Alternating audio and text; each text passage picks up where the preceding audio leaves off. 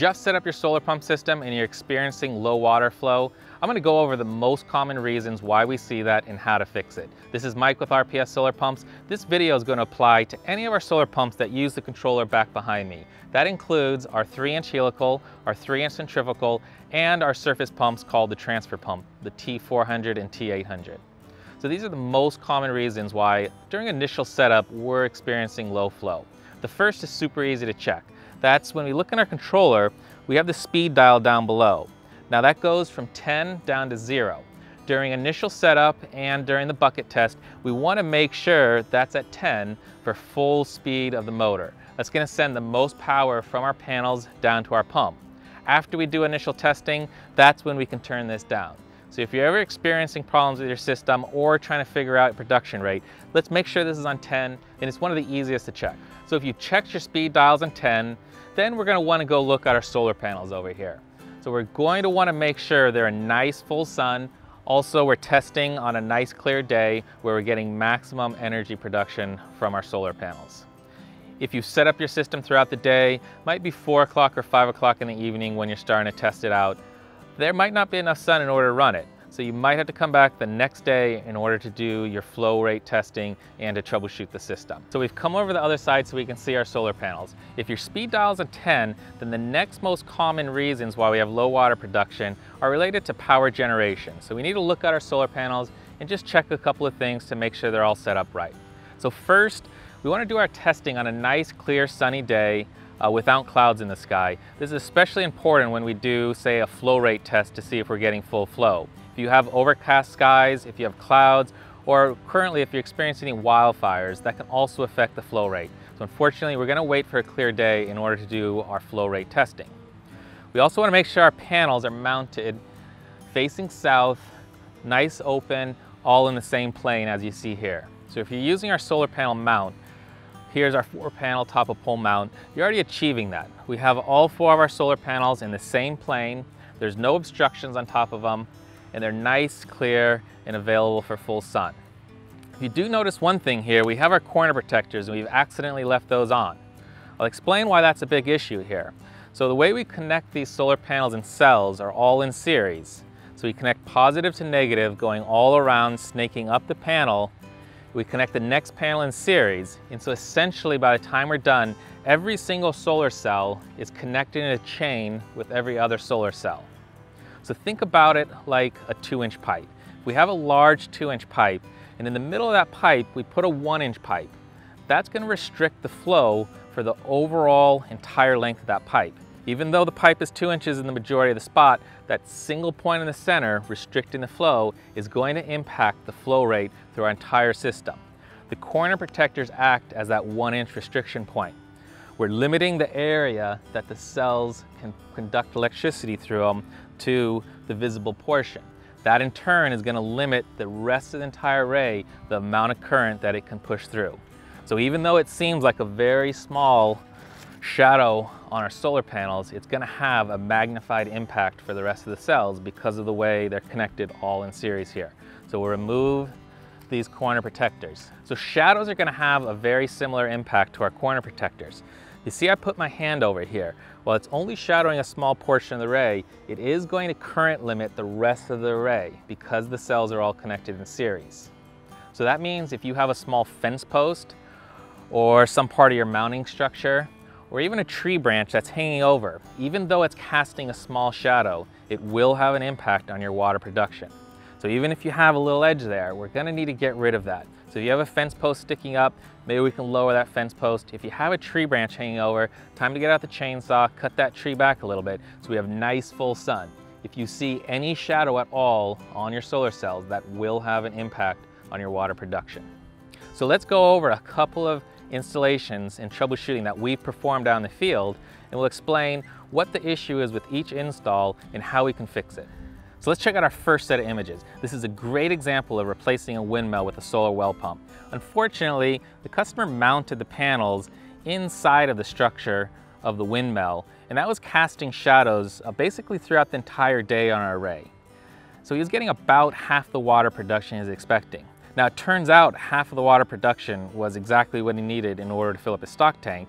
so it wasn't a problem. But if he wants to increase that water production, he would basically double his water production if he moved those solar panels out and prevented the structure from shadowing those solar panels throughout the day. Let's check out another one here.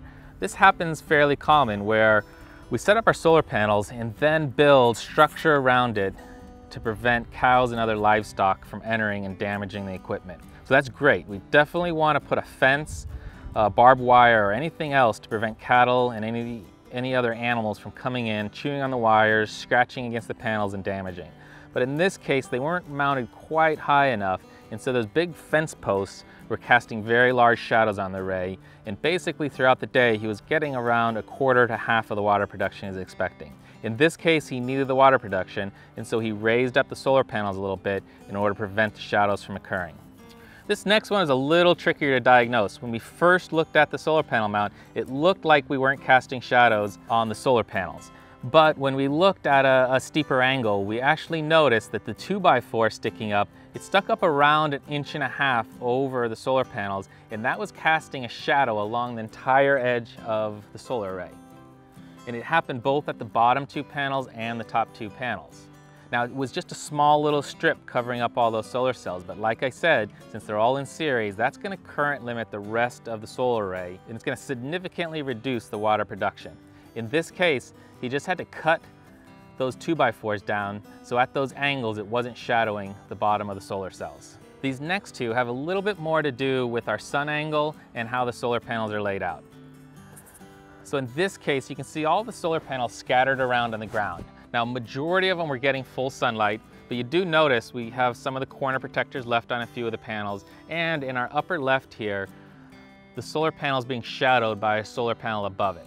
In this case, he wasn't getting any water. We need all the solar panels in the same plane with no shadows on them. So we asked him to go back, do a quick little temporary remount with a couple of 2x4s, and as you can see here, with a couple of boards, he was able to lay out the panels. Now, he still had one corner protector in the upper left, and so he had to remove that, and then he got full production flow out of his solar pump by just quickly reconfiguring the panels. He just left them like this. He wanted to test the system before he built up a permanent mount for him. This final example we can see, it's a very steep sun angle.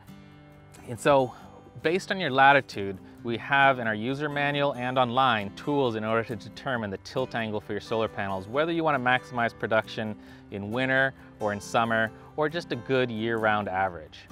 This is a very steep angle, so he's getting water in winter, but not very much water in summer. And so we had him tilt those panels back a little bit to achieve his year-round average, and he significantly increased his water production. So those are some of the things we've seen in the fields and the ways we can improve the mounting in order to prevent lower water production. The key takeaway is we want our panels facing south at the proper tilt angle and no shadows on them. If you're saying, oh, that's just a small shadow on there, it is going to have an effect on your water production no matter how small it is. So if you need to get out the chainsaw, or if you need to cut off some fence posts, remove a branch, let's do that so we have nice, clear sunlight on our solar panels to maximize our water production. The other aspect of our solar panels causing low water production is the amount of sunlight we're getting to them.